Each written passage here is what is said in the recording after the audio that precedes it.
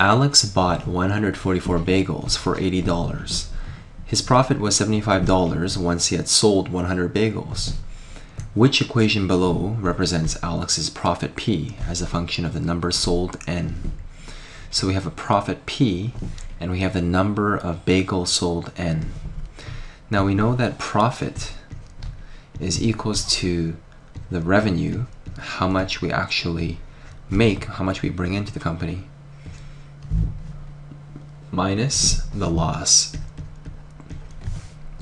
Now the loss here is we lost $80 because we had to buy some materials. So this loss here is going to be $80. So already I see the formula here coming about, minus 80 minus 80. It could be B or D. Now what is revenue? Revenue we know is going to be based on how much money we make.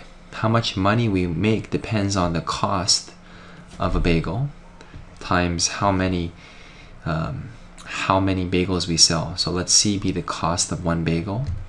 And here in this example, we have a profit of $75. The revenue here is the cost of each individual bagel times how many we sell. In this case, we sell 100 bagels. So the cost of each bagel, the C, can be solved for given this equation. We have 75 equals 100C minus 80. So using some basic algebra, 100C is equals to 75 plus 80, which is 155. And we divide both sides by 100, we get C is equals to 1.55. So now that we've solved for C, we know what profit is. Profit is equals the revenue.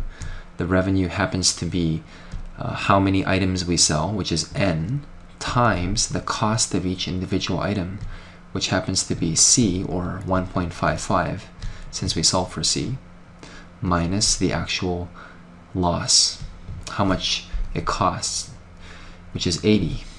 We bought all our materials for $80. So here is the profit formula. And so the answer here is D.